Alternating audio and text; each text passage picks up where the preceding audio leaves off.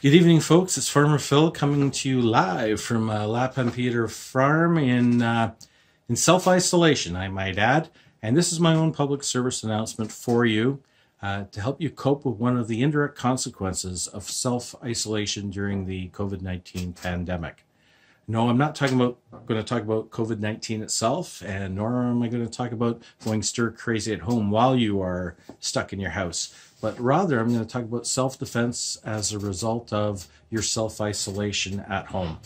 To be blunt, I'm talking about self-preservation as tempers flare up at the home, and they're going to. Oh, I knew I should have used a frying pan. We knew that was going to happen. As they are going to, as they already have, and that was mild. But, you know, you have to be able to deal with this. So this is what this public service announcement is all about. It's going to give you some hints on how you can deal with this kind of stress that's going on. So being relatively newlywed, we've only been married, Annette and I have only been married a year and a half. That was a year and a half of bliss and tears of joy, of course. Right. But truly, this is the first time that we've had to be with each other 24/7, one-on-one for more than 48 hours. So this is offering all sorts of, well, it's a new experience, but it's also offering all sorts of challenges to the both of us. And we have to learn to deal with it, of course. So I'm going to offer these tips to you to survive at home. They're applicable to either you and your spouse and anyone else, especially if you have kids at home, which doesn't apply to us right now. So first of all, some ground rules. Set some ground rules and be prepared for the likelihood of the consequences of any transgressions, such as like changing the channel on the TV without permission. So during alone hostilities, what I can suggest is that you and your spouse sit down and make up some ground rules for the house. Call it a COVID-19 Magna Carta, so you will, if you will, for the duration of your self-isolation. And that's what I would propose for you. Second, you should remove any potential weapons from the home. And these could be anything from sharp-pointed objects like that. That's a knife, and that should not be there. A skillet, which can do a real number on you. And any tools you might have in the workshop. And No, where's my remote? Oh, okay. So that's the kind of thing. And also, in case if you have instruments, you should probably deal with them too. And I'm just going to take you for a little stroll, and I'll show you.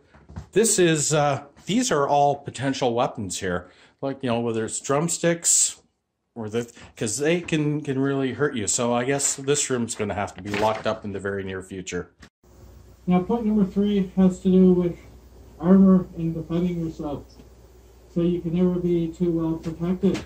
So there are a lot of things around the house that you can use to protect yourself, you know, whether it's a face mask, ear protectors, the ever important jock strap, very is important, a shield, some kind of thing to stop the blows.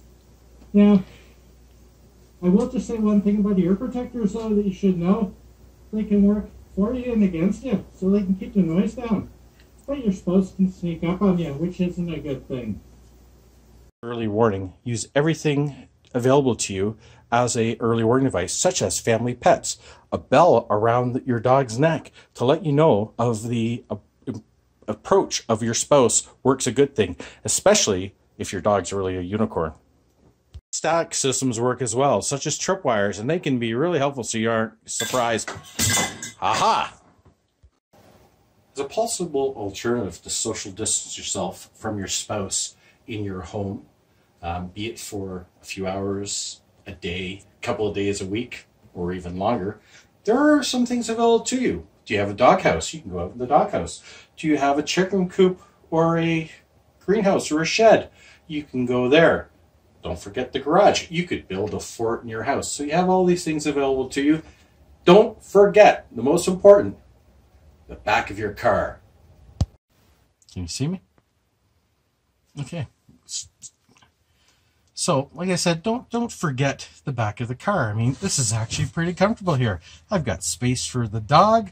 I've got My little bar set up. Oops, I forgot my nachos in the house. I've got my tablet. Make sure you keep something up your sleeve. I've got the remote. So, the ball is in my court. Fight or flight. My real recommendation is going to be run away. Take flight. Run away today to flight away another day. Now, of course, some of you might have issues, mobility issues, which can affect your ability, let alone you might not have anywhere to flee to, but give it a shot. So, get here. Oh, Jesus. Son of a bitch, flop all the shaft. Hijo de puta. Mierda. Crap. Okay, this is Farmer Phil. I hope you enjoyed that, and it was meant, tongue-in-cheek, and I had fun actually doing this. But stay safe, stay healthy, and most importantly, stay at home. And we'll be back with maybe another episode on how I survived 2 weeks of marriage in self-isolation. This is Farmer Phil signing out.